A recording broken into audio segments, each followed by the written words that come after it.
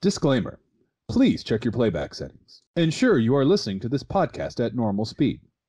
Unless you want us to sound drunk, then play at half speed. Thank you. Kino, Liu Kang, Dan, Raven, Scorpion, Josh, Sub-Zero, Tom. Mortal Kombat! We really need cooler names.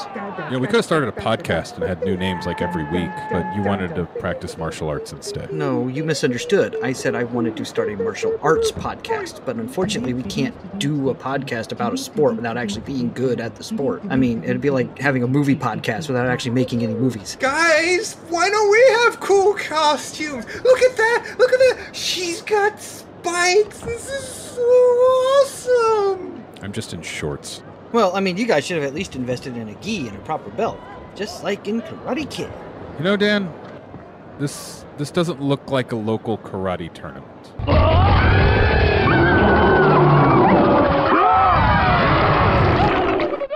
Guys, that dude has a spear in his hand! Look, oh my god, it's shooting out and coming back in and everything, and that guy has 4 arms! This is awesome! The battle for your world begins. Sub-Zero versus... Please be me. Please be me. Please be me. Please be me. Please be Dan. Please be Dan. Please be Dan. Please be Dan. Please be Dan, please be Dan, please be Dan, please be Dan. Dan. Yes! Alright, just gotta remember what Sensei taught me. Wax on, wax off, paint the fence, paint the house, wash the car. Got it. Alright, I'm good. Hi there, Mr. Zero, Sub-Zero, Mr. Sub... You know what? It's fine. Really looking forward to our fight here. I'm new, but I promise to go easy on you. Just kidding. Seriously, let's just have some fun. And, Fight! Oh my god! Paint the fence! Paint the fence! Paint the fence! Paint the goddamn fence! Quarter circle forward! Back, forward! Back, forward! Block! Ah! Dan! I don't think yard work is gonna help here! Did you practice any actual karate? No! Just the fundamentals! Run button! Run! Oh god, this one doesn't have it! I'm beginning to think that you were just the gardener! Try mow the lawn. Oh, the lock. Oh, I can actually... Flawless victory. Fatality. Well, Dan's dead. What do you want to do now? Yeah, let's watch a movie, guys.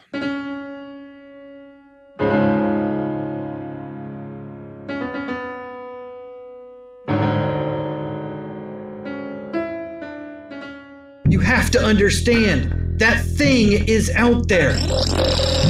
Ronald Lacey and Buckaroo Banzai can't be reasoned with. First appearance are dead. Clancy Brown to Highlander can't be bargained with. Christopher Lambert to Mortal Kombat doesn't feel pity, just like Cary-Hiroyuki Tagawa to The Art of War doesn't feel remorse. Or Michael Biehn in Aliens doesn't feel fear. And it absolutely will not stop. Get down. Until you take Jeanette Goldstein to Terminator 2. Judgment Day is coming to firepit.podbean.com as Dan, Tom, and Josh make their own fate and face the 90s summer blockbuster Terminator 2 Judgment Day. It's the vacation to Termination every Tuesday here at the Fire Pit. Hasta la vista, baby. Good evening, bots and listeners, and welcome back to the Fire Pit. I'm Dan, British name Nigel, and welcome to our 73rd episode in the third round in our vacation to Termination, which has seen us go across dimensions and time, and now on to this movie, which goes across realms. As per our rules, we've taken an actor or actress from our last film and moved them onto this one, and now to give us an idea of what we're watching and who we're watching, I'll send things over to Josh. Why, thank you, Nigel. Thank you. Josh here, British name Reginald. And I've got to ask, isn't a realm just another term for dimension? Yes. Okay, so last week we saw Christopher Lambert absorb his quickening from Clancy Brown and get it everywhere in 1986's Highlander. Tonight, instead of quickening, it'll be lightning out of his hands as he takes on the role of Lord Raiden in 1995's Mortal Kombat. The movie, based on the video game series that upset mothers and politicians all throughout the 90s. And to give us a bit more of a rundown and maybe a little bit of metadata on the film, I'm going to cross the interdimensional rift to Tom. Thank you, Reginald. Thompson here, American named Tom. And as mentioned, tonight we're watching Mortal Kombat, the 1995 hit film based on, as Josh said, the smash hit fighting video game series by then Midway Games.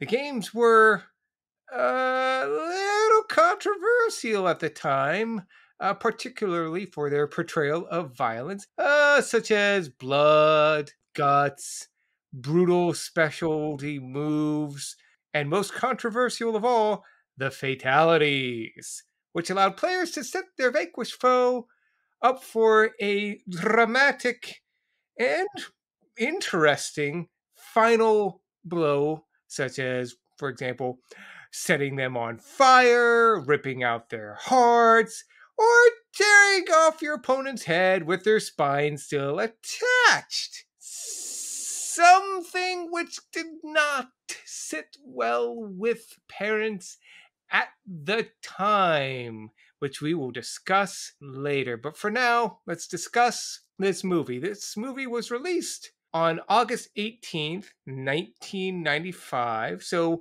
we're pretty close to its actual anniversary, and off by a few years, but give or take. Running time is about 101 minutes.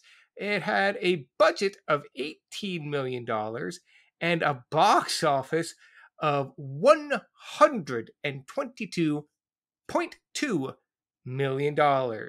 Not bad. What is kind of not so good, though, is the ratings. On Rotten Tomato, it has a 44% with an audience score of 59% and an IMDb score of 6 out of 10.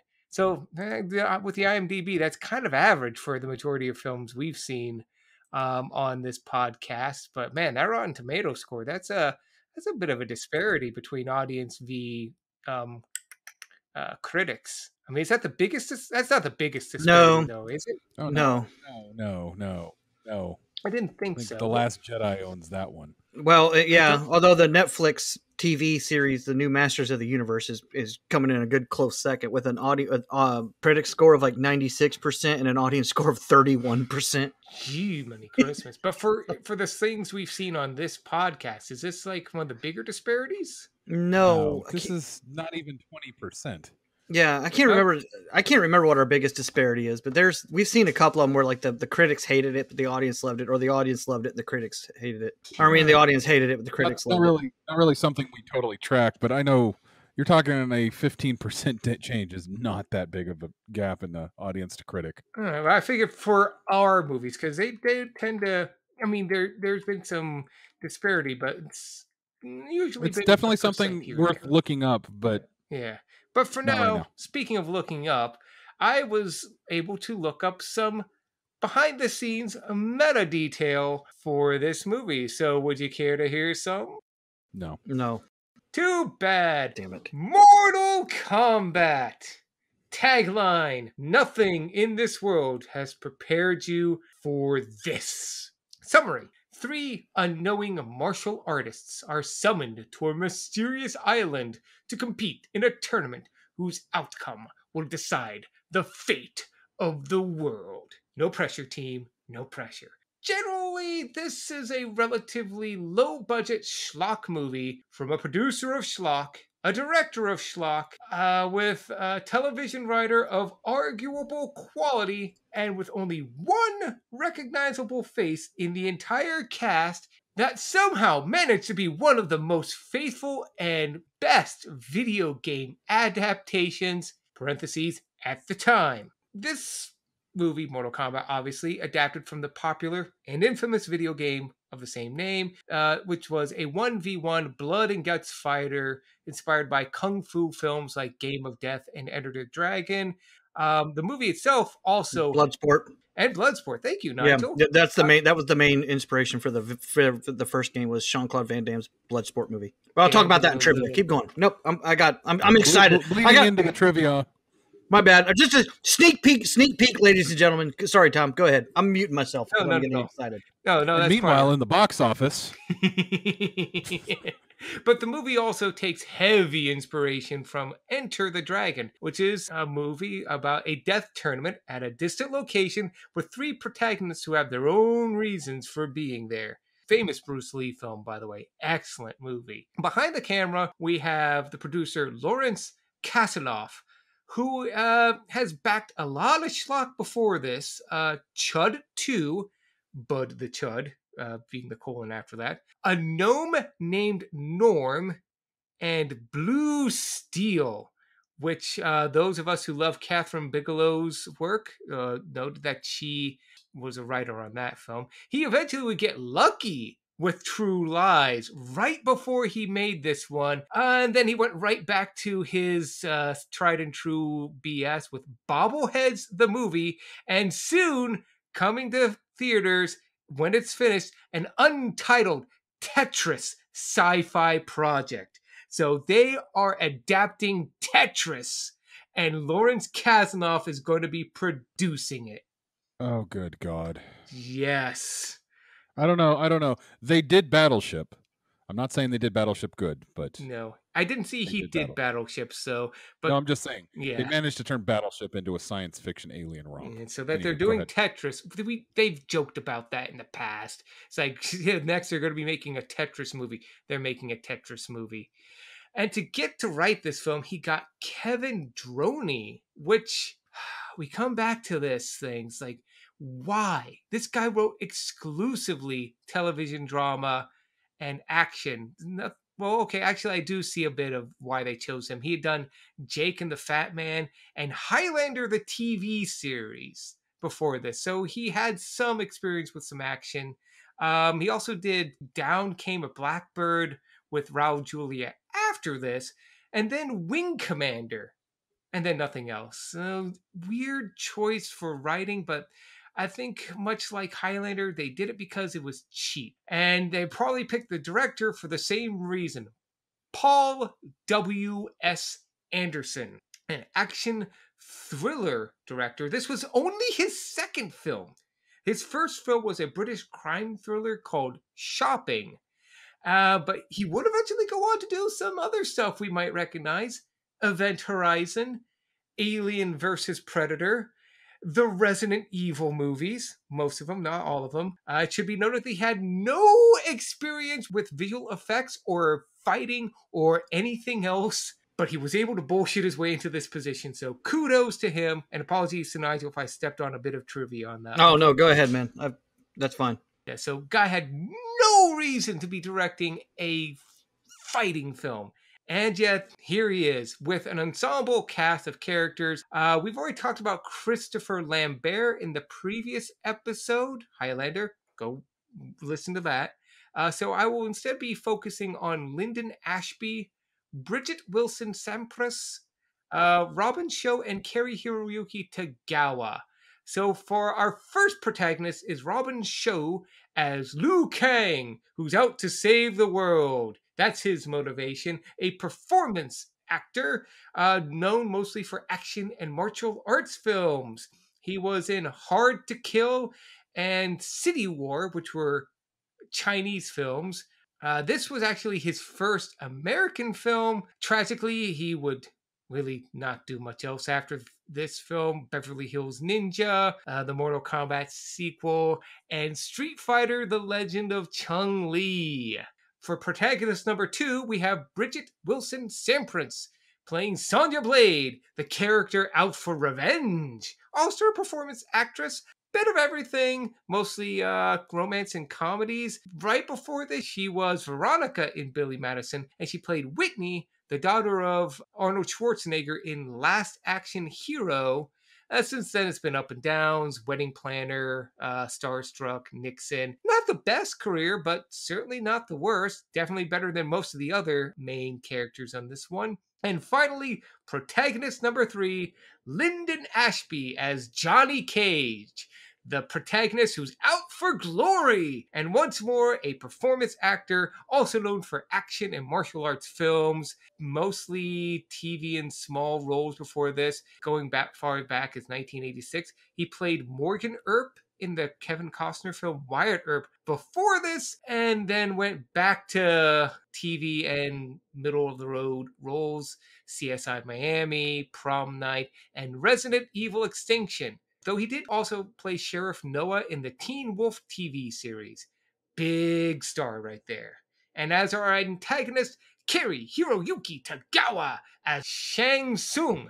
He's done a bit of everything. He's been in Big Trouble in Little China, a few small roles here and there. He also was in Star Trek The Next Generation in Encounter at Farpoint. So we got a Star Trek connector, take a drink. Also, he was in the Teen Wolf TV series as well, and Tekken. So out of all of them, he had some of the best post Mortal Kombat films. He was in Pearl Harbor, Planet of the Apes, so on and so forth. But yeah, behind the scenes drama, ooh boy, this film was a challenge to make. I'm not going to go into too much details because it borders into Dan's territory, but it endured some expensive reshoots. It had pain, it had agony, there were injuries left and right. Anderson's inexperience with filming fight scenes caused a lot of weariness and some anxiety. But in the end, this film did get some praise. Reviewers loved the atmosphere, the fighting sequence, the visuals. There were some criticisms that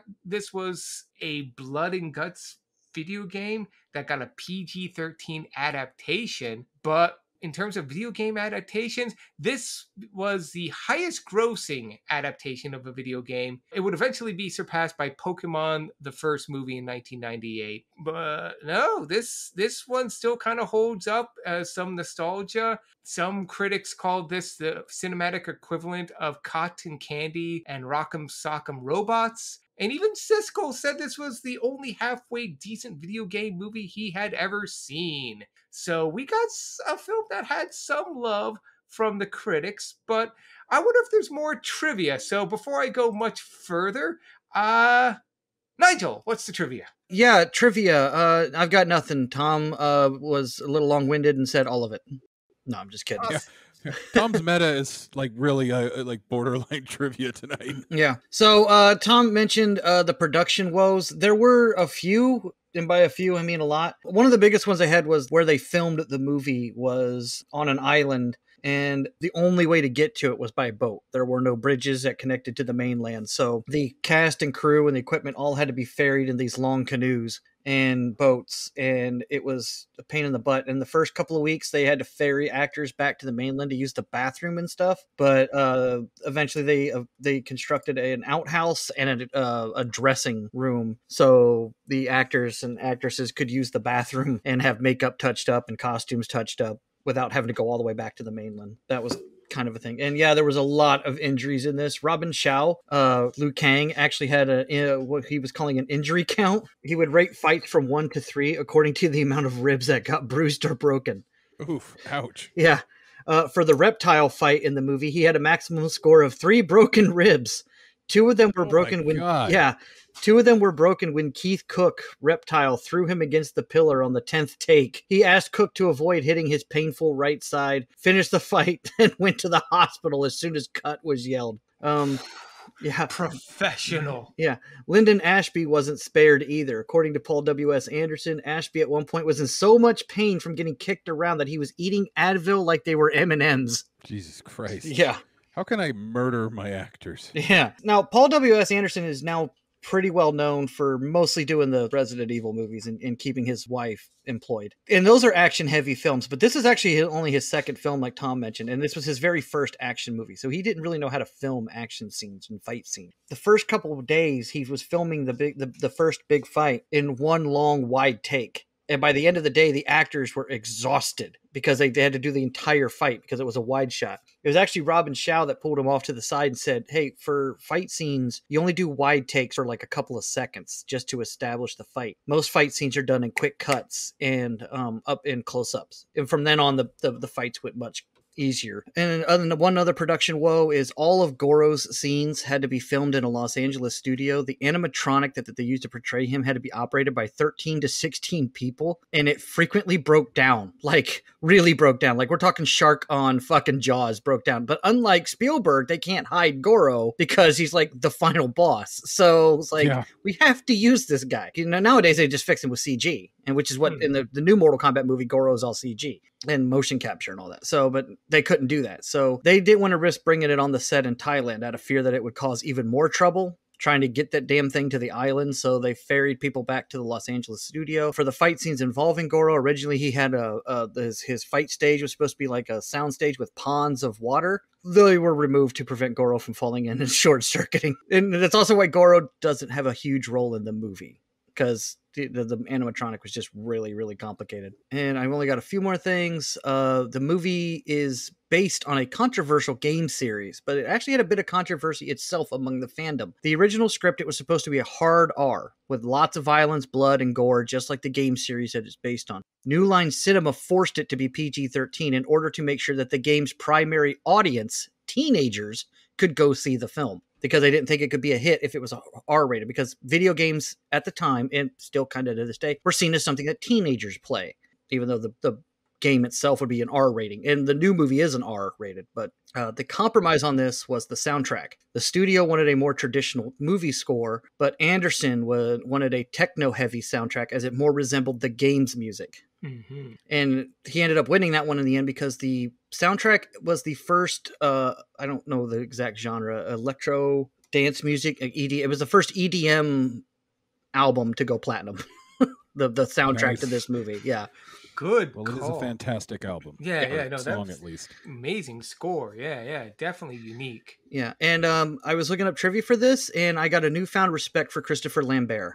I've already kind of liked him because like I said last week, I have a soft spot for the Highlander series, but Christopher Lambert's appearance of Raiden was essentially unpaid. They paid him the minimum, they paid him his actor fee, but they couldn't afford to keep him for more than a few weeks of close-ups in an LA studio. So when they were going to move the shoot to Thailand, they were like, well, we'll just have to use a stand-in for wide shots and stuff. But Lambert believed that the movie would be much better if it was him all the time. So he came to Thailand with no extra charge. He paid for his own hotel and he paid all of his own travel expenses and came to Thailand so they could continue to shoot Raiden in close-ups. And Christopher Lambert paid for the wrap party himself because they didn't have any more money left after the end of the shoot. So it's like, good guy, Christopher Lambert. And apparently from all accounts I've read, he had an absolute blast making this film. He was a gamer. He was a big fan of the game anyways. So he loved the fact that he got to do the role. And they actually brought the Christopher Lambert version of Raiden back as a downloadable skin that you can get for Raiden in the current Mortal Kombat game, Mortal Kombat 11, with Christopher Lambert doing the voice of Raiden. So that's actually kind of awesome. Yeah. Did he have any fight scenes? I don't think he does. I don't think he does in this movie. I think he's basically just the exposition guy. Like he just kind of explains to everyone else what's going on, like, he's like he sits in the corner and like when somebody needs to explain something, like, what was that? Like, the blast, it was great, it was an easy time. Everyone knows I broke 5 ribs. And speaking of coming back to do the video games, Cary-Hiroyuki Tagawa was brought back to portray Shang Tsung in NetherRealm Studios' Mortal Kombat 11, which came out in 2019.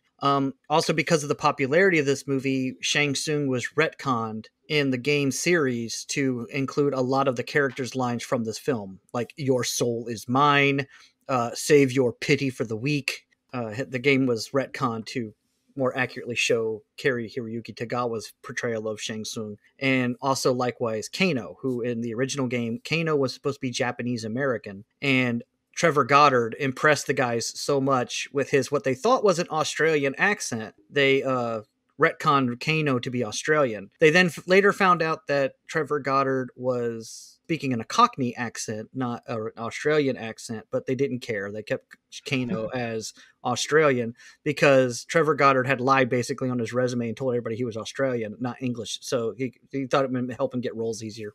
It worked. Mm-hmm. So yeah, the games kind of changed a little bit to accommodate some of the stuff that was established in the movie. I thought that was kind of cool. The coined phrase "flawless victory," which is in the games a match where the victor sustains no damage from their opponent, was used regarding 4 matches in this film. However, only 2 of the fights meet that criteria. Really? Yeah, it's the Johnny Cage fight against Goro and the Sub-Zero match against the Henchman are the only 2 quote-unquote flawless victories in the whole film. All the other ones where they say flawless victory, the other guy clearly got hit, so that's not an actual flawless victory. One more thing.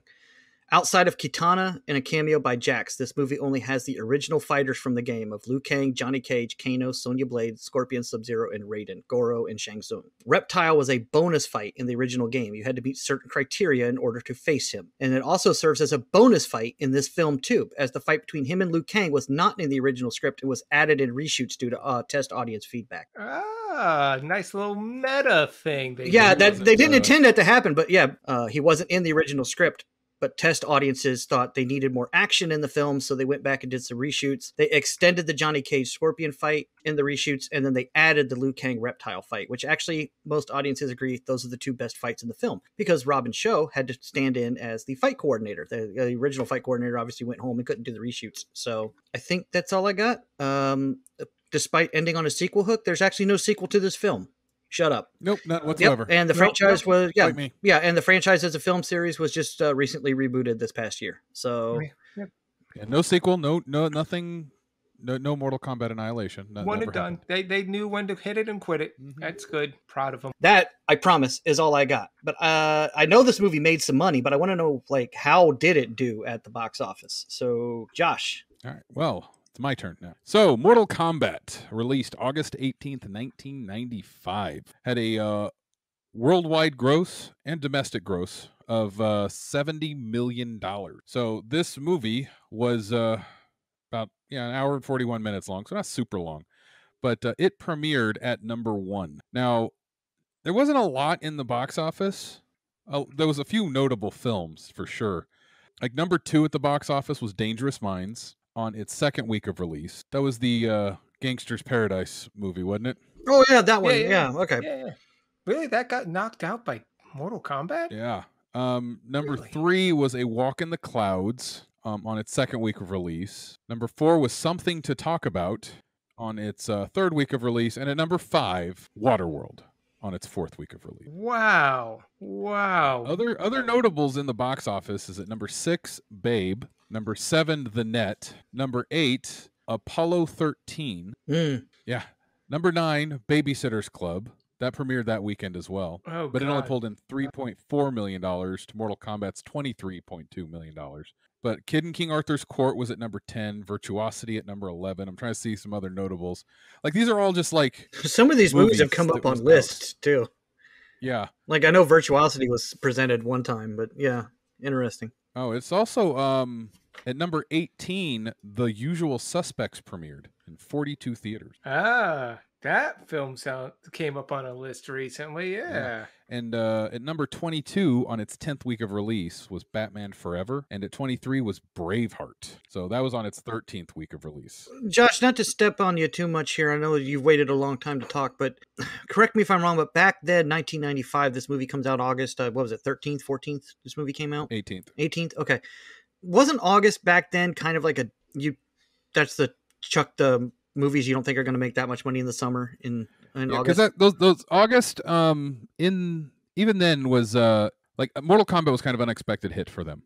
Same way, like, and it's still considered that way. Like Guardians of the Galaxy was another movie that was released in August. They typically will put movies they're hoping that are going to ride the box office wave in August. They aren't contenders because you put your contenders May, June, July.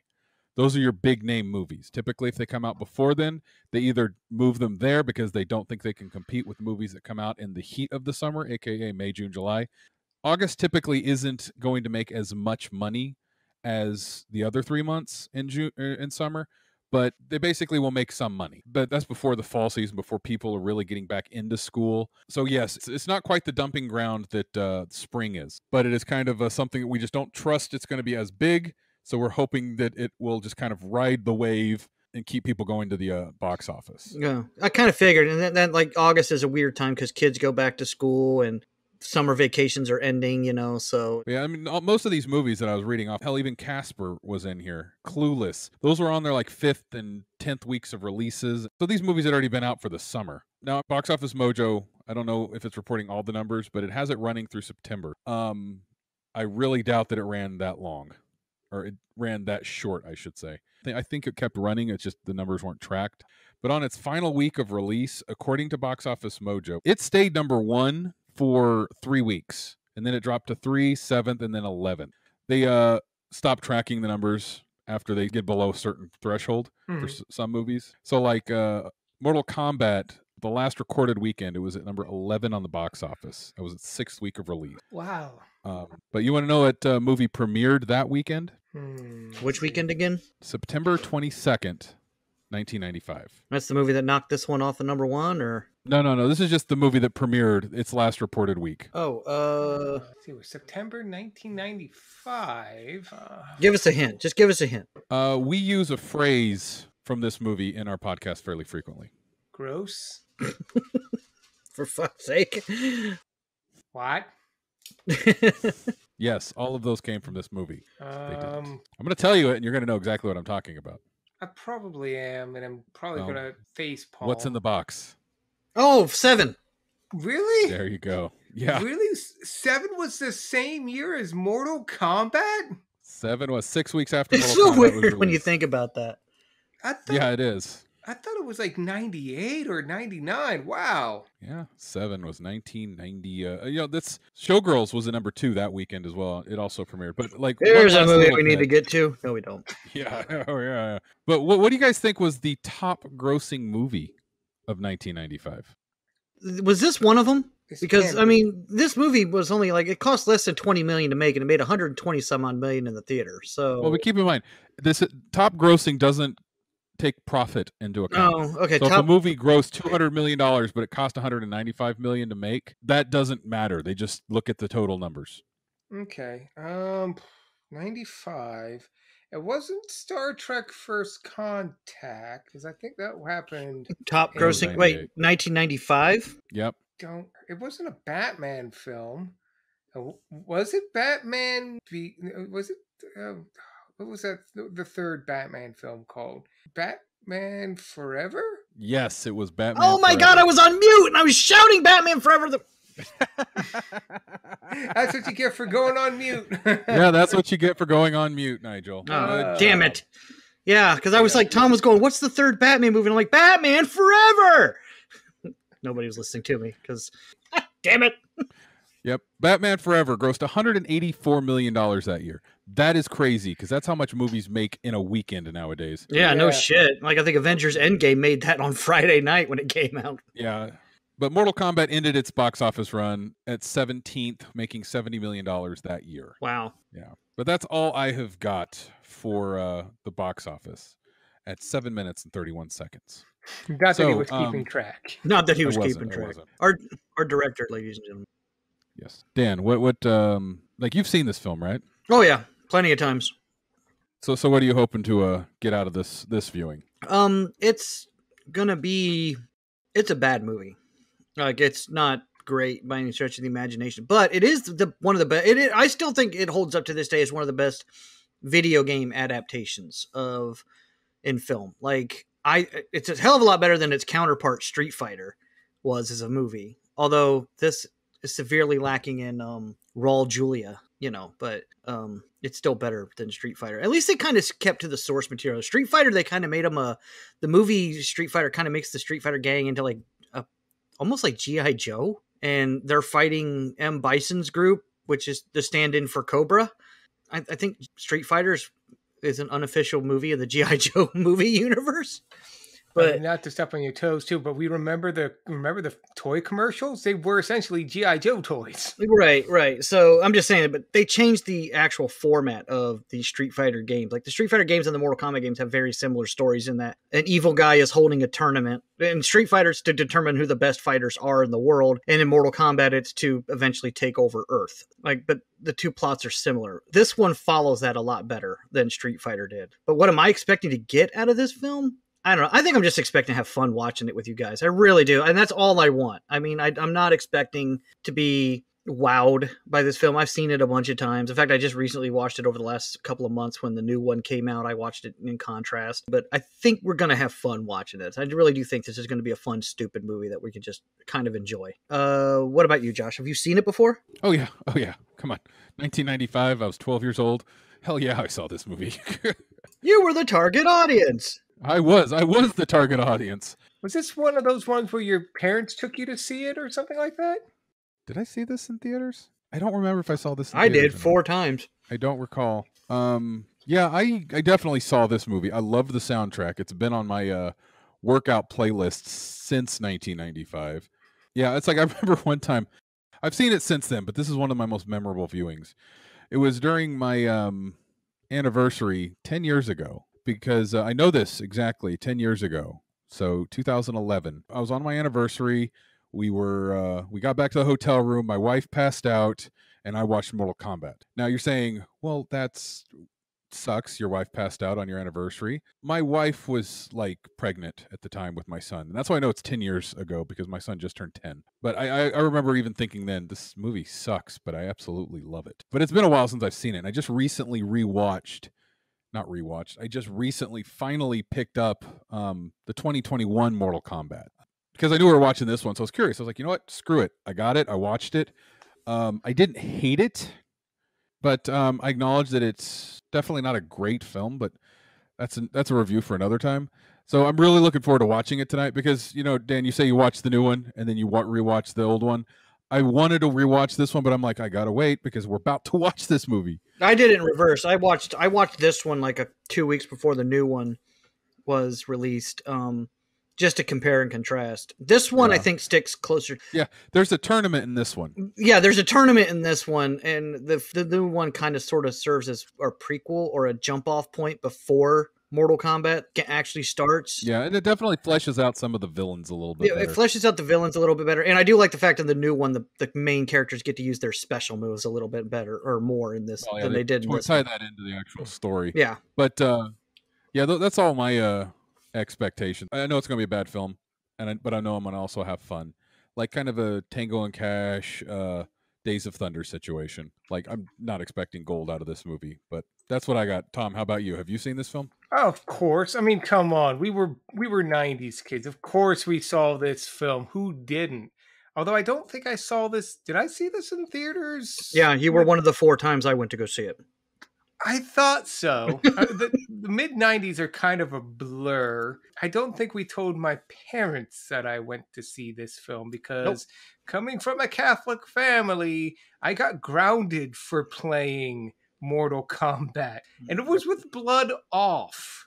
You had the option of not like turning the blood off. And I had blood off in that game. And I got grounded for like a week that summer because of that. So me watching the movie probably would have got me at least a couple of weeks. Just saying. And yeah, Kid Tom was very down with this film. And I mean, come on, fighting Goro, finish him. Your soul is mine. And the fight scenes with Sub-Zero and Scorpion, enough said. As for currently, what am I expecting? I'm not gonna lie, I'm actually excited for this now. When I was looking up for the meta and everything that went into this and all the physicality that went behind it and the injuries, considering that this was just an intellectual property cash grab, and learning that despite that, Paul W.S. Anderson did his damn best to make this as quality a film as he freaking could. Well, it didn't help that it helped that Paul W.S. Anderson was a huge fan of the games. The first two games were out by the time this movie came out, and the third one was in production. Mm-hmm. Paul W.S. Anderson was a huge fan of the games, and he basically took this job because no one else wanted it. A lot of directors were like, video game movie? Like, no, I'm not touching that with a 10-foot pole. Yeah. And Have you seen Mario Brothers? Yeah. Yeah. No way, Jose. Yeah. So cats off to him for at least like being like, oh man, I want to try to make it as true to the games as I possibly can. Yeah, this was only his second film, and he could have phoned this in, and no one would have even noticed because it was only his second film, but he didn't. So, in that sense, like I said, in a meta sense, I'm just ready to see that, especially considering we've seen some films on this podcast by more seasoned directors with higher budgets who could have given half a shit about what they were doing. Cough, cough, Wimbledon. Cough. Sorry, I got some bullshit stuck in my throat there. Take a drink. Take a drink. He's not kidding, Mom and Dad. He's not kidding. That movie sucked. It was awful. Awful. My God. Go listen to that episode so you don't have to watch that film. Now, I'm not expecting the same level of exuberance I had as a kid. I think at this point, most made-for-TV movies have a better budget and choreography and sets than this film did. But like Highlander before, this sounds like the producers were just trying to squeeze $1 out of a dime, but they made it into a gem of a film, and I'm going to appreciate going through and just pointing at the scenes like, okay, all right, good job, buddy. I see what you're doing there. I mean, it's not the best or prettiest souffle, but you got it out of the oven, and that's what counts. But now I think we can discuss marrying all of our thoughts together into one souffle of a thought. Or burnt pie in the stove, right, Dom? Well, I never did burn the pie yet. I didn't even get it past the filling stage. Now, Josh, you came from a similarly Christian family background. Catholic, yeah. So how was your family towards this genre series of Mortal Kombat? I'm thinking back on it. I don't think I actually got into the series until Mortal Kombat 4. I had a friend who played Mortal Kombat 2 religiously. I would go over to his house all the time and we would play. He loved fighting games. Like when N64 came out, he loved Killer Instinct. I remember it's like I asked him one time, it's like, what are you doing? Oh, I'm just eating and watching Mortal Kombat. My head immediately went to the movie. I rode my bike over to his house and he was still eating and watching Mortal Kombat 2, the game. Like watching the game? Set it up. Oh, yeah. Because you could set it to where two CPUs would fight each other. Oh, right. I remember. Yeah. And he would do that and he would watch the game and he would watch them fight. And like, dude was dedicated. I've never been a huge fan of fighting games. Like I tried to get really good at Mortal Kombat 4 for the N64. I couldn't. I could never do the fatalities. So just fighting games they're not as poorly received as Westerns, but they're almost my Westerns of the video games. Ooh, wow. Maybe if you just got good, you wouldn't like hate them so much. There's a Penny Arcade comic that came out years ago. It's just where like Gabe's like, I just got to practice. And then Tycho's all like, no, just, you know how you think you're good at something, or I forget the punchline of the joke, but it's just like, but I like to bake or something. He's like, no, you suck at baking or something. I forget the punchline. Yeah, I am not good at fighting games. I've never been good at fighting games, and I don't think I'm ever going to get good. But I do love the movie. I've played the other ones. I definitely rented them and played like Mortal Kombat 1, 2, and 3. But my household, my parents growing up, they did not like the violent games. Definitely when I got into Grand Theft Auto 3, they wasn't a huge fan of that one. But it was never like you're going to get grounded type thing. I mean, shit, it was, 2 years later I went to see Starship Troopers by myself. My parents dropped me off. That was the film I was thinking of. Yeah, okay. Yeah. I think I probably rented the game a couple of times, but I wasn't as religiously into it as I used to. Like, I would probably set it on easy and play through the single player. And I'd be like, I'm really good at this game, invite my friends over to play. I remember this one time, my cousin Andre, he came over, we was playing N64 Mortal Kombat 4. And I had been playing the shit out of it. I could beat it on hard mode. And then he came over, and I'm like, dude, you want to play? And I'm thinking I'm going to show off to him because I had figured out one character, and I figured out like 2 of his special moves. So I thought I was hot shit. And we just start playing, and he kicks my ass over and over and over. Turns out that he plays the shit out of that game, and he was just being nice. Dan and I had a friend like that too. Gino. Yeah. Well, yeah, that Gino's come to Jesus moment wasn't Mortal Kombat though. I could actually match Gino in Mortal Kombat and beat him regularly. It was GoldenEye. He was like God at GoldenEye. And then we had another friend that comes over and they play, and this friend is just whipping the crap out of Gino at GoldenEye. Like Gino can't do anything right. This guy's just kicking his butt. And I think Gino had a blue screen of death kind of moment, like where he just kind of was like shut down. Yeah, he just shut down, sat in the corner and stared at the wall for the rest of the night. It's like, you broke Gino. We didn't break Gino. Ben broke Gino. Well, that's what you would say to him. Oh yeah, Yes. The other guy. Yeah, much like your friend broke you, Josh. Although I will. There is kind of a comeuppance story, not fighting games wise. I am fucking awesome at Super Smash Brothers, and you can attest to that. That's the only fighting game I'm good at. Quick tangent before we get back to it. Who was your best character in Smash? It depends. I really haven't figured out a really good one for the latest one because I played the shit out of it when it first came out, the one on Switch. But on Melee, I was undefeated with Sheik. Oh, Sheik is such a cheap character. Gods. No, Sheik is good if you're good with her. Ugh. Yeah, they're not like Pikachu, where it's just move spam after move spam. Yeah, It's a legitimate strategy. Yeah, Tom's best character is Pikachu, which is cheap as hell, like the cheapest character. God. Like Pikachu is actually forbidden in some tournaments. I had a friend who played the shit out of Pikachu. He thought he was so good, and we could beat him with any other character. But he's like, "Oh, let me play Pikachu." You're all just jealous. But Nigel, back to you before this becomes the Smash Brothers Power Hour. Yeah, What about you? Yeah, I mean, gods. Yeah, I remember, Nigel, you and I playing Mortal Kombat all the time because my parents wouldn't let me. Yeah. So one of those situations where you didn't want to risk getting in trouble, so you just went over to the friend's house. Oh yeah, I had it on my Sega. I had it on. I remember I had it for Sega. I had Mortal Kombat 2 and Mortal Kombat 3 for Sega Genesis, and Tom had a Sega Genesis as well. And I went over to Tom's house one time to play games with him, and I had it in my bag. I brought Mortal Kombat with me and a couple other games, and you would have thought I brought drugs in the house. Like I showed Tom, I opened up the bag and held up Mortal Kombat. Tom's like, put that away. My mom sees that, we're gonna die. You would have thought I brought a bong into the house or something. Might as well have. It's just like, I thought this was an Xbox controller. Yeah. So, yeah, my parents didn't have the stigma about Mortal Kombat that I remember. I just remember that when Mom found out I had the game, I wasn't allowed to play it around Tony. But Tony is actually really good at Mortal Kombat, so I obviously broke that rule. Yeah, you couldn't play it around Tony because Tony played it all the rest of the time. Yeah, Yes, pretty much. Like, and I'm still a big fan of the games to this day. In fact, I have the most recent one, 11, on my PlayStation. I play it all the time. It's one of my unwind games. Like I come home from work and I play a little Mortal Kombat to unwind.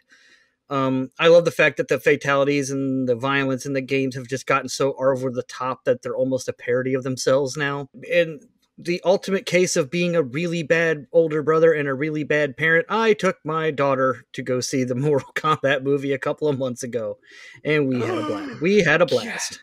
Yeah, internet outrage. Oh no. Yeah. I took her to go see it. We had a blast. There's a moment in the movie where Kung Lao basically uses his hat as a buzzsaw and shoves someone through it. And my daughter's reaction was, "Hey, it's like in the games."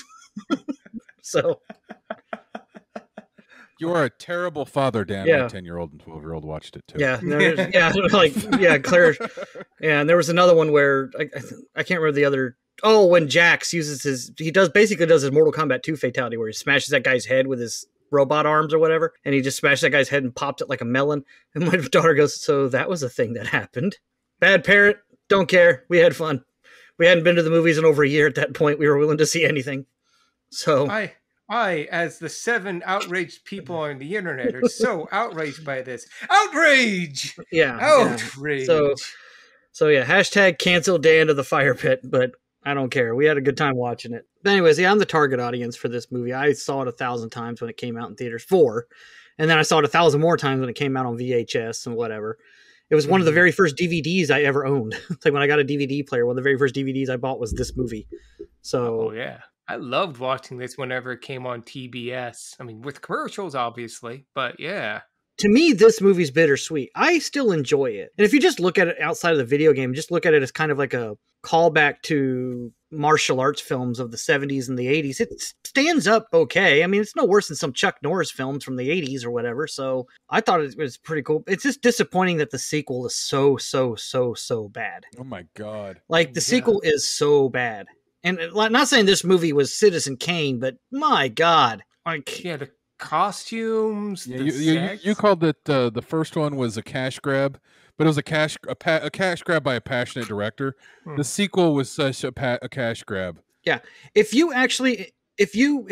there's, and I know there's people out there because these movies do make a shit ton of money, but if you're someone out there who enjoys the Resident Evil films, and there are people out there because they're like the Transformers films, like they're always getting like 30% on Rotten Tomatoes, but then making a shit ton of money. But if you enjoy the Resident Evil films, thank Mortal Kombat Annihilation, because they wanted Paul W.S. Anderson to come back. He turned it down. He went on to make Event Horizon, which, I mean, that's a good movie, so it's okay. But Having recently rewatched it, it's a fun movie for sure. It's definitely, I still like it. It's visually striking and unique. That I will give it. Oh yeah, it's kind of like hollow, but yeah, go ahead. Well, I was just saying, Paul W.S. Anderson regretted not doing Mortal Kombat Annihilation because he hates that film. Join the club, Paul. Everyone hates that film, but because that movie's just too much. This movie's nice because they keep the characters nice and confined to only like 8 or 9, like the original roster of the first game. And then by the time the second one came around, they had Ultimate Mortal Kombat 3 was in the theaters. And they're like, oh, it's got like 27 characters in it. Oh, can we put all of them in the movie? I mean, I knew at the time my favorite character was Sub-Zero. It's like all of his scenes were in the trailer for that movie. Yeah, same with Scorpion. All the Scorpion scenes are in the trailer in that movie. Shang Tsung is supposed, or not Shang Tsung, Shao Kahn, the big boss, the big bad. He's supposed to be this big giant guy with this skull mask on, and the skull mask is supposed to actually fit his head frame and all that. And the guy playing Shao Kahn in the film, while not a bad actor, isn't exactly built like you would imagine Shao Kahn to be. So when he wears the Shao Kahn skull mask, he kind of looks like a child in cosplay. He really does. In fact, they use a scene from that, and they're in a meme for the new Mortal Kombat film, because him in full costume, and he looks like a kid in cosplay because the mask is way too freaking big for his head. And it says, my 13-year-old butt standing in line to see the Mortal Kombat film this week. So the sequel's just so bad. And that's why this movie's a little disappointing, because I thought it was a decent film, and it ends on a pretty good sequel hook. And then the sequel happened. And I can't think of a more disappointing sequel than Mortal Kombat Annihilation. Maybe outside of Terminator Dark Fate. But yeah, I paid to see on Mortal Kombat 2 too. I paid full price. I think I rented that one, and I was disappointed. It's just awful. It's just like loads and loads of characters. The fight scenes make no sense because they just have to get all these characters in. The costumes look like something from freaking Mighty Morphin Power Rangers. Yeah, and then like some of the fight scenes, you can clearly see it's their fight double fighting and not actually them. It's so bad. But anyways, Paul W.S. Anderson regretted doing he regretted not doing Mortal Kombat 2. So one of the reasons why he stayed with the Resident Evil movies is because he wants to maintain the continuity and the quality of the Resident Evil movies, in the sense of like it's just kind of a thing. It's like he wants the movies to be at least passable, so to speak. I've seen all the Resident Evil films. They do vary in quality, but none of the Resident Evil movies are as bad as Mortal Kombat Annihilation. So I will give Paul W.S. Anderson that much. So I think the second Resident Evil might stand toe-to-toe on that one, but we can discuss that if and when we ever get to it. Crossing my fingers, we never do. But I would think that we're pretty good at clearing up our own thoughts on this. Yeah, I think we're good. I think we said all we can say. We just need to go watch it. Well, actually, before we watch it, we need to find out what other people thought of this film. Oh no! I mean, yeah! So, all right, let's see if I can defend my my streak. So, I mean, let's hope I can win. Yeah, you guys are lucky that I just remembered I had it. Although I actually remembered on Thursday that I had trivia. So, I remember during our table read when I was scrolling down through the script, I'm like, oh, I have trivia. Shit. Yeah. So, Anyways, let's start with Josh. Okay, what's the quiz, Nigel? For those that have never heard this, Right. The same. Okay, so the same old quiz. It used to be a prize that the winner of the quiz gets to do it next week. It has since become a punishment. So, but the quiz is we basically just mine IMDb for some IMDb reviews, and the one person presents the quiz, and the other presents the review. The other two guess the review score out of 10, and the closest to.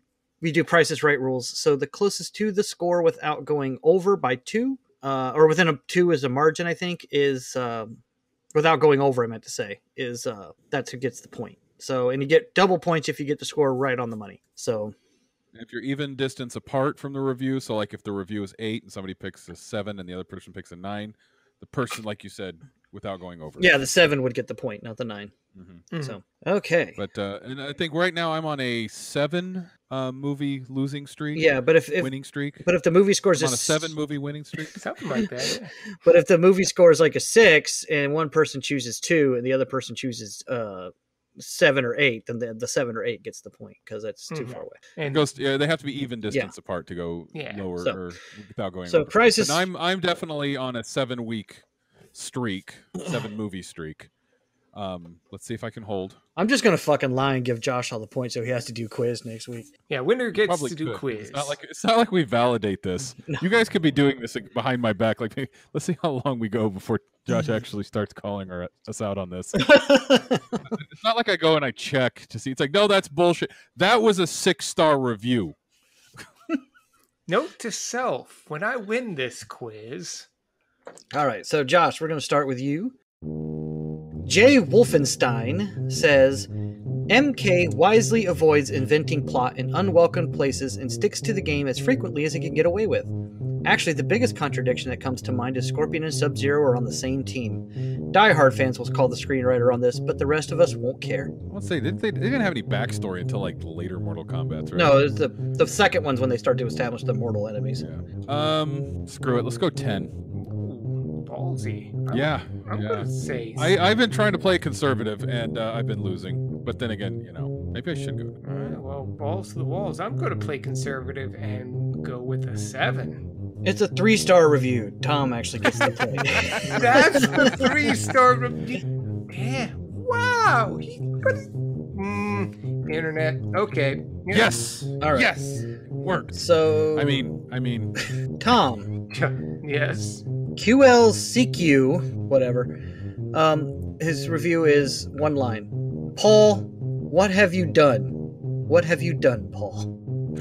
1 star. Damn, you stole mine. I'm gonna go 2-star. Josh's closest is a 5-star review. That's Jesus. No, I'm going to start checking IMDb to see what. I know. Trust. I promise these scores are legit. All right, Josh. Blah blah blah. I can't say these names. I swear. It's like they're freaking Eastern Europe names, and there's like no vowels, all consonants. Okay. In most cases, films about martial arts have at least a piece of humor, but this film is ridiculous all the time. Anyways, it's not that bad. In some way, it's a feature of this work. As for me, the most ridiculous thing is the adaptation of Lord Raiden. His special voice and jokes that go along with his smile is just killing me. 7. 3. Josh's closest, it's a 9-star review. Damn it, I'm winning. I don't know anything anymore. Wow. All right, Tom. Ozlaj says, the fight scenes are horrible. There's too many of them, and they are so violent that one becomes sickened by it all. Really, he's complaining about fight scenes in a game. Anyways, there's also excessively loud techno music to add to this disaster. I would prefer watching the old Shaw Brothers Kung Fu movies than this banal viewing. Fuck you too, buddy. Wow. Dude, I didn't make the film and I'm offended. Jesus. I know. God. Watch, this is going to be a high review. This is going to be a 10. I'm saying 1. I was going to say 1, but shit, if I say 2 and it's not a 1, shit. Damn it, Josh. Don't do it. I'm going to say 3. Josh's closest, it's a 5-star review. Fuck I'm not joking. I will link all of these and you guys can check for yourself. I'm sorry. I'm not joking. It's a 5-star review. This guy I thought it was going to be at least a 2 or a 3. No, Yeah, I was thinking it might be a 2. I had to cut that one down. That whole entire review is ranting about how excessive the fight scenes were and how violent the movie is. And I'm like, wait, which movie are you watching? 'Cause, I mean, this movie's violent, but it's like not that violent. Anyways. Yeah, but I mean, they gave it a 5-star. It's like all that hate, 5-star. Josh is winning. Tom, you need to come back and win this. Get it on the money this time. All right. Who's this to? Josh? Tom? Josh. Yeah, it's to me. All right, Josh. The 4-armed Goro was cute, and there's some splendid martial arts skills on display in the film, but it's not a patch on a good Hong Kong action film. Keep in mind, this is opposite day on IMDb, apparently, so... 7. All right. Yeah. Josh said 7. Tom? Oh, he said 7? Come on, Tom. On the money. On the money, Tom. Oh, God, I don't know what No whammies, no whammies, no whammies. I want to... No whammies, no whammies, no whammies. 4. Someone's laughing. I don't know if it's Dan or Josh. Dan. I'm sorry, Josh, but you gotta do trivia next week. It's a 7 out of 10. Holy shit, on the money!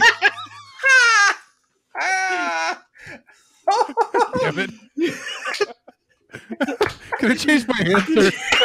Streak is over! As soon as you said 7, I'm trying so hard not to laugh. Oh my god! I thought I was gonna be on the money with 4. I swear to God, Dan I went was quiet, started laughing. I'm like, oh, thank God. Shit. I was honestly not trying to tank this. I was trying to win. Holy shit! I wasn't honestly trying to tank it either, but I wasn't expecting. I'm not gonna lie, guys. I know that IMDb changed their format on their website a little bit.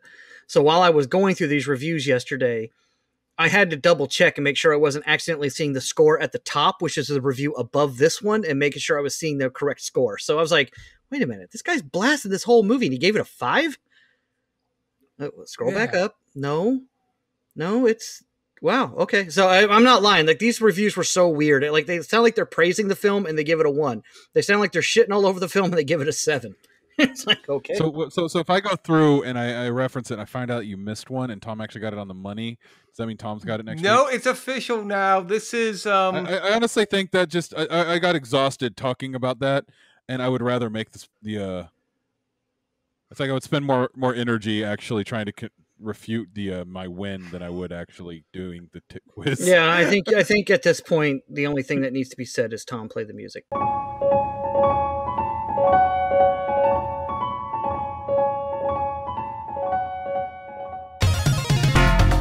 Welcome back to another Tournament Tier episode of The Fire Pit. I am, as always, your interspersal host, editor, and sensei, Tom. Here at my dojo, you will learn the secret techniques known only to the true masters, passed down over thousands of years. Now, for your first lesson, I shall teach you fetch my groceries. You can ignore the milk items on that list.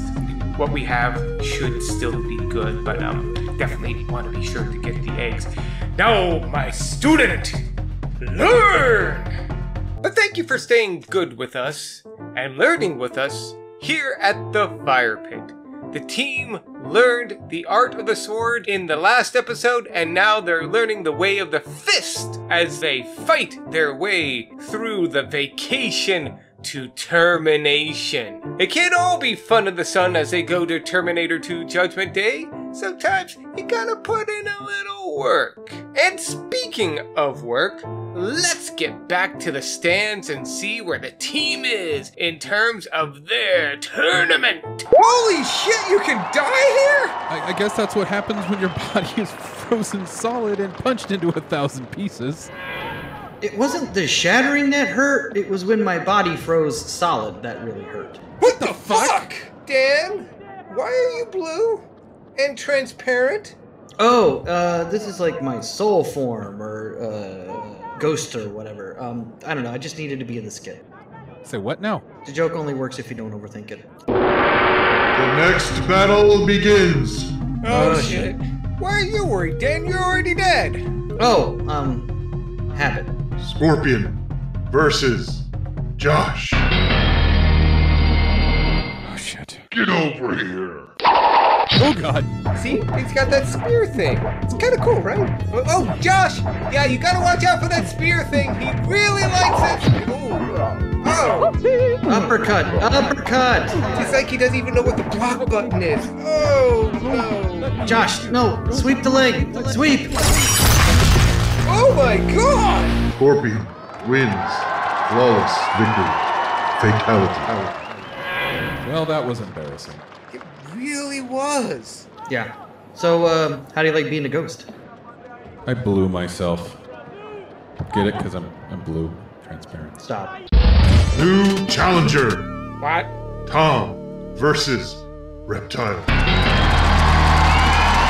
He wasn't even on the roster! Why isn't it someone else's turn? Why does it have to be me?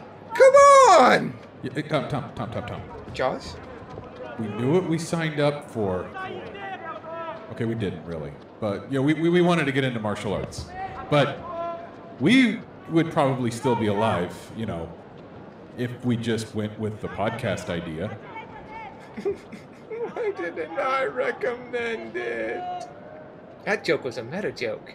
Because you see, in the real world... Fight! See you in a second, Tom. Hey, pause. You have to let me check my moveset. I have to got the moveset. Where's my Nintendo guide? It's like, oh god! Ah, burns! It burns! Ah! Why do you keep using the same move over and over again? That's cheating! Ref, why are you not calling the fight? Ow! And I think we have a new contender for chewing on scenery. Yes, we do. Help me!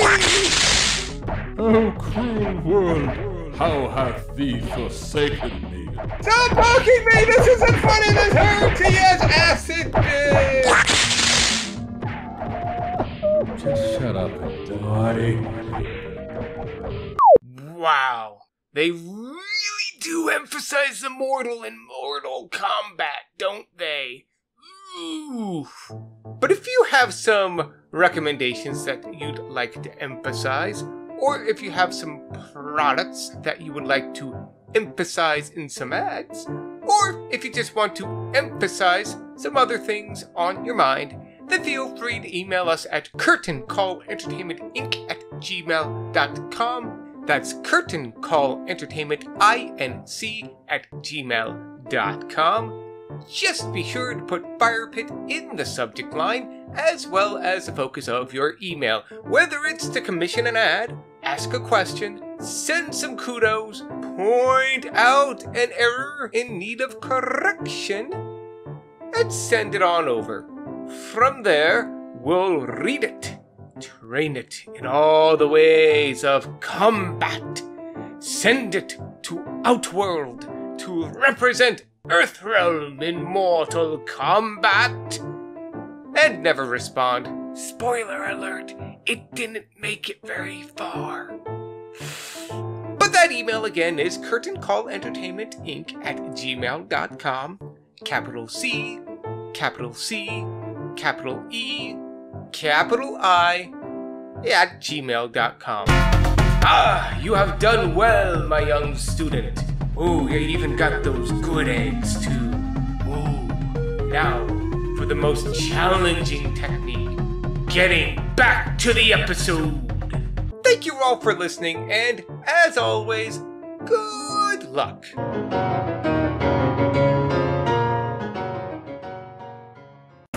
And now to check on the team to see how they're enjoying their movie. Somebody else press play. I don't want to touch my fucking computer right now. I'll press play in 3, or Dan will. Wait, I see. Oh my god, Josh. I hear something. Oh my god! Can you see? Don't fucking move. Hold on, I want to rewind it a little bit. I want to hear that theme song again. Yeah, go ahead, Dan. Don't you dare! I'm gonna turn on subtitles. No, please, for the love of God. No. We just got it started. For those listening, we are 2 minutes into this episode, and already everything is going wrong. Dan has thoughts. Already. I'm emailing whoever produced this movie and said, hey, whoever did your subtitles, Raiden spelled Raiden. This sounds like knockoff Crazy Train. Hey, mister, you're in my chair. Well, there can be only one in the chair. Hi, Johnny. Master Boyd. Oh, I thought that was Christopher Lambert. That kind of ruined my joke. God damn it, bearded man. You were supposed to be Christopher Lambert. Kano steals the show in the reboot. He does, really.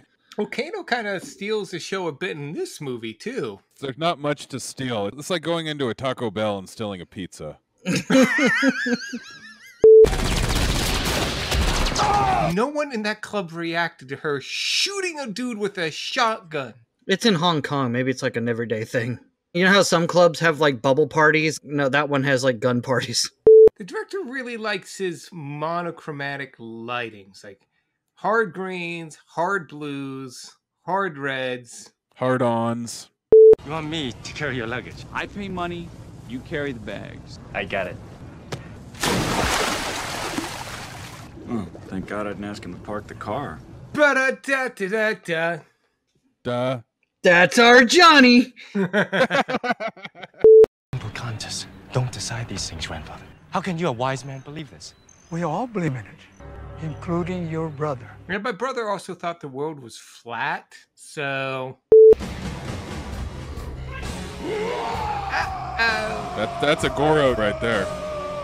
He's got 4 arms. Do you think he's got 2? What now? What? If he's got 4 arms, do you think he has 2,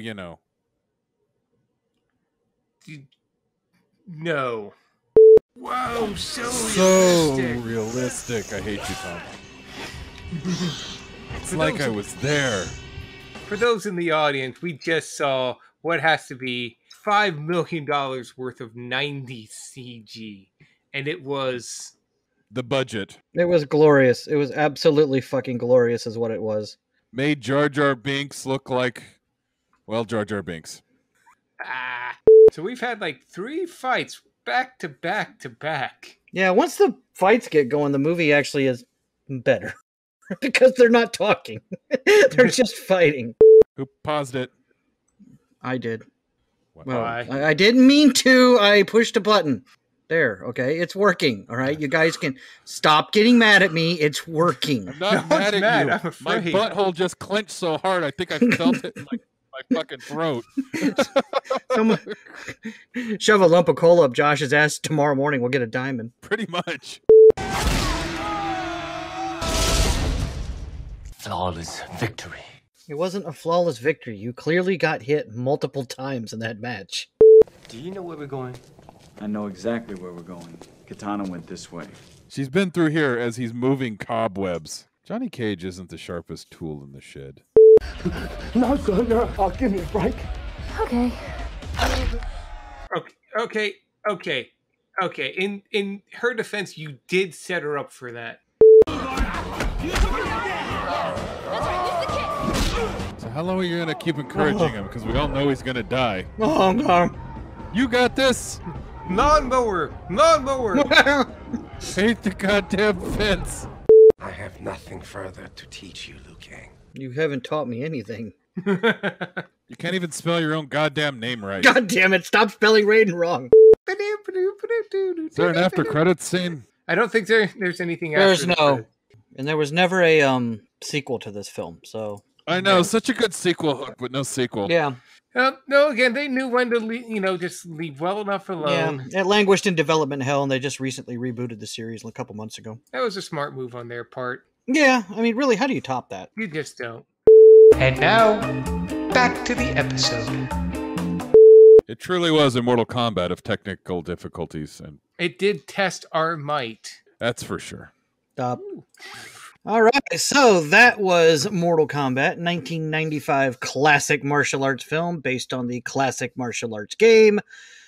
We just finished it up. Shao Kahn is come for our souls and has led it to a sequel hook that unfortunately the sequel never happens. So unfortunately, we're just forced to only talk about this film tonight. And we're going to start things off with Tom. Your final thoughts on this, the only film in this particular version of Mortal Kombat. Oh, and then a shame too, because you're talking classic films, Nigel, and this is a classic reason why this film should never have had a sequel to begin with. This was bad. This was just bad. Oh my God. Respect to all the work that went into making this, but ugh. I liken it to this. I had a family gathering this weekend, and I was attempting to make a lemon pie with no recipe, just inventing my own recipe. Had no idea how to make this thing. On one hand, I learned how to make marmalade. On the downside, I did not make a pie. This is this situation here. Paul W.S. Anderson had no idea how to make a kung fu film, and he wound up making marmalade? I don't know. He made shit. This was a shit film. Christ, if it wasn't for the nostalgia behind it and kind of like the appreciation for everything that went into making it, I would have been miserable through it. I think from my end, I'm going to, right now, but until we get to merging our thoughts, I'm going to focus on the air quotes dialogue. I get it. This is supposed to be a video game adaptation, but put some consideration into your dialogue. Porn has better dialogue than this does. It's horrible. And the acting, dear God, if it wasn't for Tagawa, I don't think there would have been a redeemable performance with any of this script. Oh dear God. I've got additional thoughts piling up, but I don't want to take all of them. So, Josh, what about you, buddy? Well, I had fun with the movie. First, the good. I thought some of the cinematography was pretty good. I liked some of the lighting effects they did. Now, I will give them this much credit, because I don't disagree with you, Tom. But they're like, well, what's the game about? Martial arts. Okay. So what should we make the movie about? Martial arts. Okay. So basically, they're like, but we need some reason to get them on there. So they wrote a few things down, had the actors say it, and then they just did all the fights. The second half of the film is just fights. It reminds me of, was it The Lost World? Jurassic Park? Where they're like, stop teasing our balls there, Spielberg. Just show us the fucking dinosaurs. That's all he really did, and he forgot about the plot. But it's like this movie, they're like, dude, we don't need it's Mortal Kombat. Just fucking have them fight. Because seriously, the fights went back to back to back. Once the writers got tired of writing dialogue, they're just like, just have them fight. I don't know what to do. That's all anyone's here for anyways. Yeah. It's like, why are we wasting our time on all of this? It's like when you're watching a Godzilla movie and the humans are talking. Like, stop talking and please get back to Godzilla. Yeah, this you're in the way of the movie. Yeah. So stop. For what that is, I got to give the movie a little bit of credit. Yes, the acting was horrible. All of the lead actors, with the exception of Robin Shou, this extras were more experienced in martial arts than they were. Yeah. Yeah, yes. It's funny because it's like their acting sucked too. Did they just? I don't get it. They should have just hired the extras to do their job, and it would have been a better film. Sony only had one scene, right? Yeah, one fight. She had one fight. She had multiple scenes, but she only had one fight. And that's what I meant. Yeah, she had one-on-one fight. She had the one fight in the cafeteria, but she only had the one-on-one fight with Kano. Right. It was kind of ultimately a letdown. But yeah, all in all, it was fun, but it was a nostalgia-fueled fun. If this movie had been what was released in 2021, it would have been terrible. Nobody would have liked it. But it's like I said, I still had fun watching it. But I like Tom. I agree with you. It's an objectively bad film. Oh, yeah. So, yeah. Leading in, Dan, continue that thought. What did you get from it? Oh, well, again, Tom's not wrong. This is a bad movie. This is not a good film. No one is going to argue that this is some kind of a hidden gem classic film. And I think I agree. I think if I didn't have the nostalgia for this movie, because, you know, I'm like the right generation, this movie came out at the height of Mortal Kombat's original arcade popularity. So I had some fondness for the movie for the nostalgia of it. But if I didn't, yeah, I'd probably hate this film. But I did have fun watching it. And as far as video game adaptations go, especially for the time that it came out, this one actually stuck pretty close to the material that they had. Like, it's a tournament. It's a tournament that takes place in a different realm, and there's a 4-armed dragon guy and a sorcerer that steals souls. Just use that. Make it a tournament. Which is good because, like, at the time, like, the Super Mario Brothers movie came out, had nothing to do with the games. Street Fighter had come out, like, I think the year before this film or around the same time as this film, had absolutely nothing to do with the games. Oh, and the Double Dragon movie had come out right before this one and had nothing to do with the games. So they come out with this movie, and this movie is bad like the other video game movies, but at least they tried to stick close to the material that they had. They didn't try to make the audience that liked the games feel stupid. They didn't insult their audience. They're like, hey, it's a martial arts tournament. Let's just, I don't know, copy Enter the Dragon. Okay. You know. Yeah, that works. Yeah. So I can understand why this one's more beloved than those ones. As far as like being like a culty kind of a classic film. Whereas the other ones are just, But, yeah, this is a bad film. I enjoyed watching it, though. I really did have fun watching it. And I love the sets in this. I think the Goro animatronic, while it's still very much an animatronic, and you can tell it's an animatronic, is impressive for the time. The CG doesn't hold up very well, but it's 1995 CG, so not really expecting it to hold up. Feels like they kind of blew their budget with it. Yeah. However, I do share the audience's sentiments that the two best fights in the film are the ones they had to add later. Like, I thought the scorpion fight with Johnny Cage and the reptile fight with Liu Kang were the two best fights in the movie. Like, and those are the ones that were added in post-production because they needed more fights. But I mean, that's kind of all I have. Like I said, it's a guilty pleasure movie of mine. I still enjoy watching it, but I'm not going to lie to anyone and say, oh no, it's a good film, you need to watch it. I mean, if you don't really have a fondness for the Mortal Kombat games, there's really no reason to watch it. It's not that good. Go watch Enter the Dragon. Much better film. Yeah. Or Bloodsport. Or Bloodsport. Yeah, Bloodsport. Watch the movie that the video game wanted to be, or watch the movie that the movie of the video game wanted to be.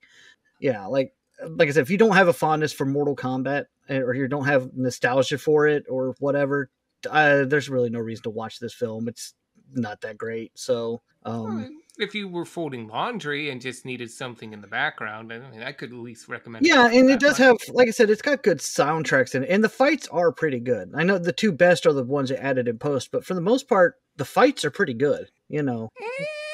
I'll save my counter to that when we get to our merge thoughts. But continue now. No, we can start merging thoughts now. I'm repeating myself. Robin Shaw is I'm probably fucking his name up. It's tired. It's late. I've been up for almost a day now. Robin Shaw's was amazing. He was really good in this one. Sonya and Johnny Cash, whatever his fucking name is. Cage. They Johnny Cash. No, they were not. They were not good at all. Like No. Johnny Cage had like one or two finishing moves that you could tell he practiced every day in the mirror. Like, dude, this looks so cool. But like his kicks and stuff, they weren't practiced. But Sonya, she didn't even practice. She's all like, I saw this in a VHS instructional video that was playing at the library where I was at to read a book. I don't know where I'm going with this. But anywho, I put more effort into that joke than she put into her fighting style. I mean, I was impressed by all the injuries they sustained making this. I'm beginning to think that's more carelessness than, just dedication. Seriously. No, and it wasn't really carelessness. No, it really, like I said, I did a lot of looking up on this film when I was looking for trivia. It wasn't so much carelessness. They were actually careful with the fight choreography. It's just that they didn't want to use their fight doubles. And unfortunately, Robin Shaw and Cary-Hiroyuki Tagawa were really the only two that had experience basically doing their own fights. Especially Robin Shaw had extensive martial arts training. Mm-hmm. It's the same thing as like you see actors sometimes that insist on doing their own stunts and they don't want to use a stunt double because it's almost like macho thing to do or a manly thing to do is to just do your own stunts, and then they get hurt. They break ribs, or they twist their ankles, or they do some, because they break legs or arms, or get concussions and stuff like that. It's not everybody is Tom Cruise. Yeah, and it's like stunt doubles aren't there to get hurt. Like, stunt doubles don't always break their legs or twist their ankles or hurt their arms when they're doing stunts, because they know how to do those stunts. They know how to they know how to take falls. I go back to like a professional wrestling kind of a comparison, is taking bumps.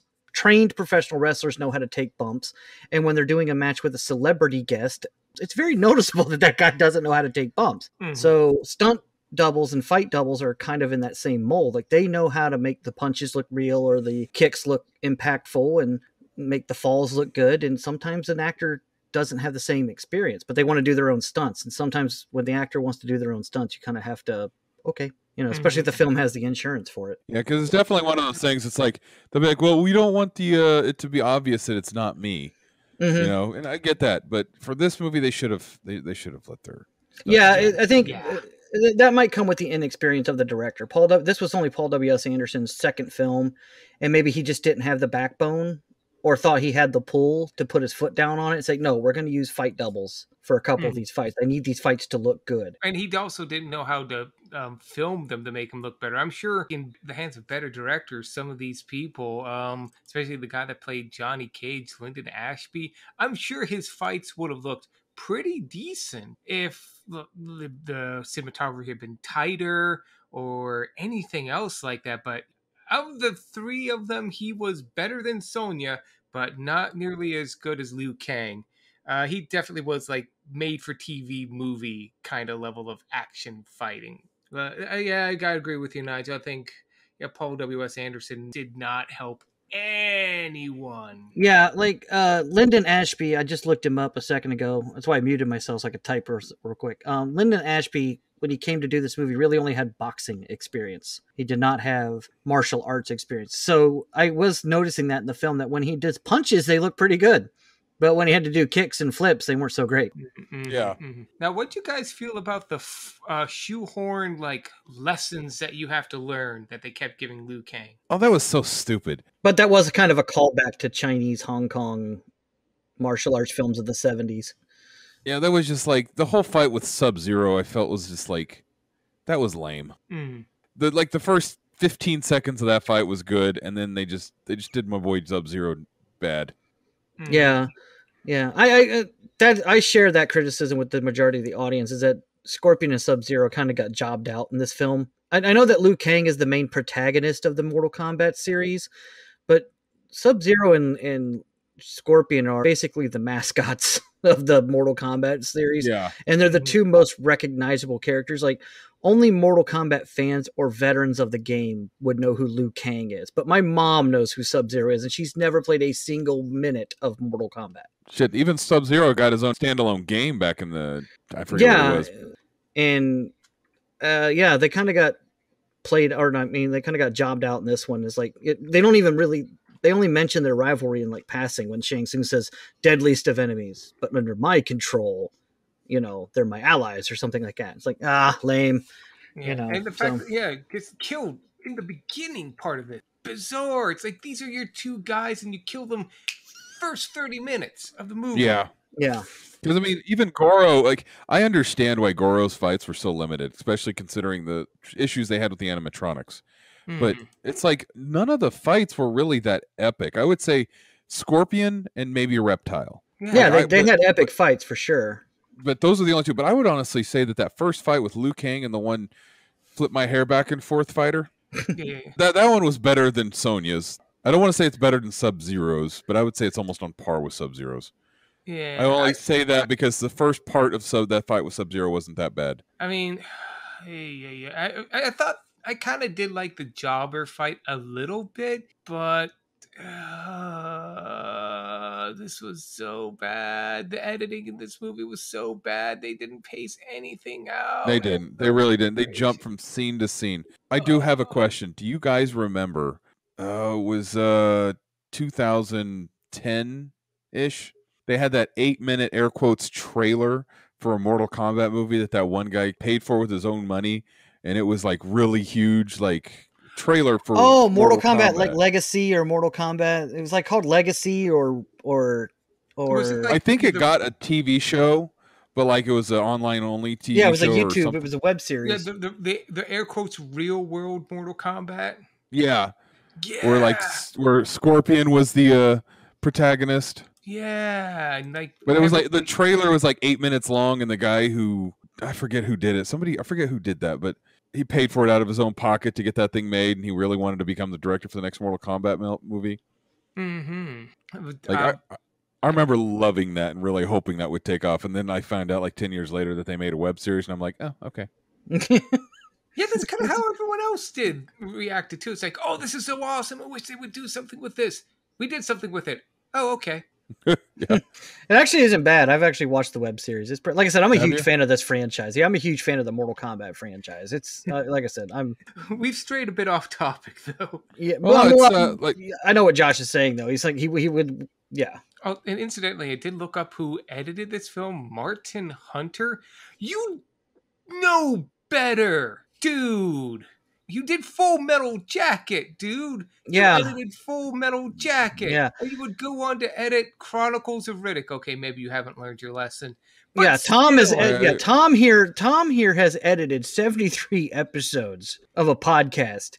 He knows what he's talking about. He hasn't edited this one yet. Oh, yeah, okay. So, well, no, by the time the audience is listening to it, Tom will have edited 73 episodes. Yeah, but he's critiquing somebody having... He's only got 72 under his belt while recording. Okay. I mean, you edited Event Horizon, California, and again, the first movie you ever edit is Full Metal Jacket, and wow, just fucking wow. Ugh. Tom, I'll answer the question for him. I needed a new beach house.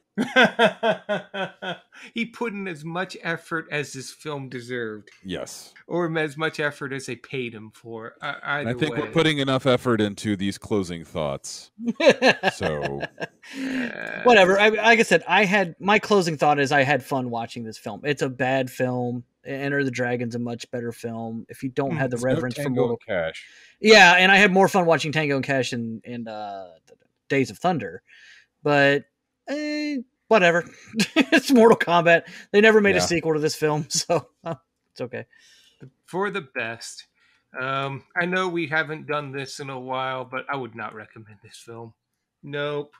No. Not even to be like, what was the 90s like? Don't. No, like I said, the only way I would recommend it is if you already are a fan of Mortal Kombat and you've never seen it. So, anyways, what were you going to say, Josh? I was saying I wouldn't recommend it either. Like I would recommend Buckaroo Banzai solely to watch somebody watch that movie. But I can't even think. And granted, I'm not functioning 100% right now. Did I say words? Yes. The syllables that formed words, but yes. All right, that works. I can't think of a situation where I would recommend this. Like, oh yeah, I watched that movie in the 90s. Do you recommend it? No. So, anywho, what are we doing now? That's it for tonight's show. As a reminder, you can find us on Spotify, iTunes, Amazon, or wherever fine podcasts sold, bartered, traded, whatever. Our regular episodes are Tuesdays at 6 p.m. Please like and subscribe on whatever medium you choose to listen to us on. We really appreciate it. It helps us out, helps us grow. Please leave a review for the podcast. It helps us show up in searches. So if someone's searches this movie or this movie's soundtrack on Spotify, for instance, our review of this movie will come up as well. So be sure to leave a review on whatever medium you choose. Like I said, it helps our channel grow out. But if you also want to chat with us on a more intimate and public level, if you're into that, hit us up on Discord. Basically, it's a way you can chat directly with us in a public forum. There's a link in the episode description and on discord.me/firepit. You get notifications of new episodes. And you can engage with the discussions with us and other fans of the show. So be sure to log on in. It's a fun time. And you can also email us at curtaincallentertainmentinc@gmail.com for those conversations that are not meant for other people. Or if you just want to send us a long message, a short message, a happy message, a sad message, or whatever other message, it's up to you. But also be sure to like our Facebook page and follow us on Twitter at FirepitCCE. Both are linked in this episode's description. And I would like to shout out Peggy, the OG friend of the channel. Joined us last week on Highlander. We had fun hanging out with her, watching the movie with her. I'd also like to shout out Podbean for hosting our podcast. It's really helped us out in the sense of like it gave us something to do during the pandemic, but now that we're doing this once a week. So thanks to Podbean. And also shout out to Zencastr, our recording platform. Has saved our bacon many times, including tonight. We had some difficulties, but hey, all the audio got saved, so that helps the editor out a lot. So thank you very much for doing what you do, Zencastr. And I would like to shout out a couple of my friends who were recommended this podcast, not by me, but by another friend, Nick. So thank you, Nick. But for you, Doug and Edwards, I hope you have listened to more than one episode and did not start at our first episode like I recommended. So I hope you hear this, and I hope you enjoy the my podcast, our podcast. No, it's yours. Yeah, it's mine. We'll just call a spade. Come on. No, and kidding. I love you guys. I'd also like to shout out Sync Lounge and Plex, who allow us to watch these movies together and separate. I'm currently on orders again, as you do. So I am in a very shitty place or I'm in a very place. You're very place. I am in a place Josh needs to be plugged into the wall. Yeah. I am in a place with some very shitty internet, and it still allowed us to stay in sync and able to watch the movie together. I see what you did there. Sync Lounge, in sync, still clever. Bye. But from my side, because Josh is now in power down mode, I would like to shout out two of our latest Facebook followers, Rebecca and Erica. Thank you for joining us on Facebook, whether you listen to the podcast regularly or just like to pop in to see what's going on the site, if we post anything, or just in general like having it on your feed. You're joined several hundred others and growing each day. So thanks for popping in and keeping the fire pits burning.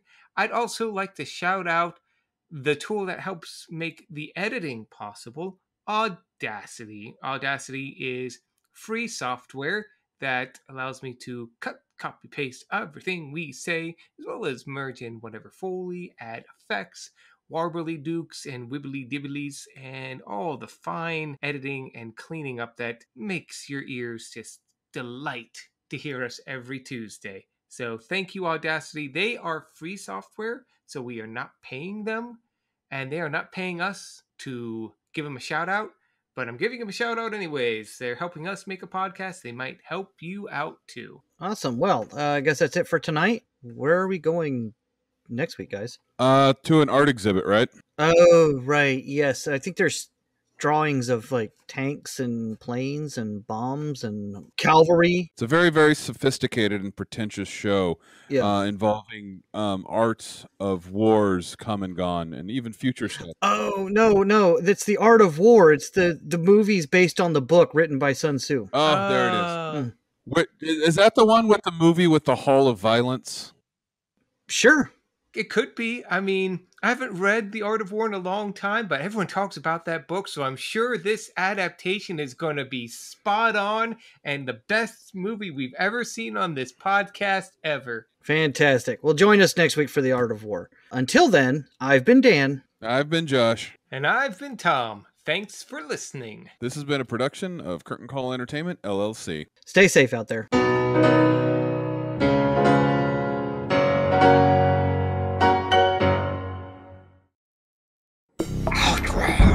Wins this tournament.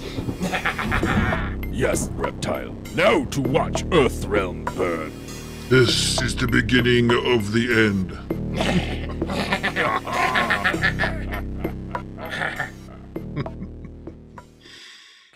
Can we take these masks off now? Yes. Oh my God, yes.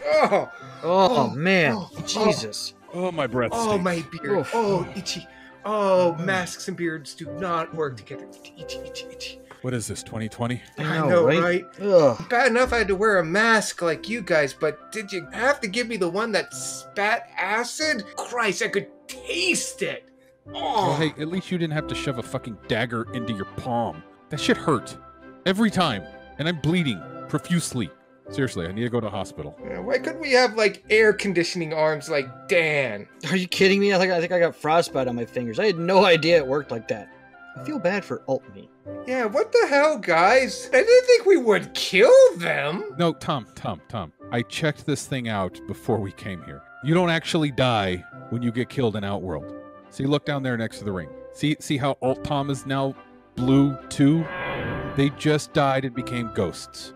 And now Alt-Tom is a ghost, too. Yeah, and you can't kill ghosts. Now Alt-Us's get to go be immortal and go on crazy ghost adventures and maybe, like, do a ghost podcast or something. You weak and pathetic fools! I have come for your souls. Oh no, my soul! It tickles! I'm being sucked in not the good way! Oh, my ghost prostate! I don't think we should stay here any longer. Nope. Nope. Let's let this shit run its course and come back for the sequel or something. Or maybe we don't come back at all. So, nice knowing you guys. We out. See ya. Back to the Hope elevator. part 2's better than part 1. Elevator. Door closed, door Push the closed, button, door push the closed, door closed, door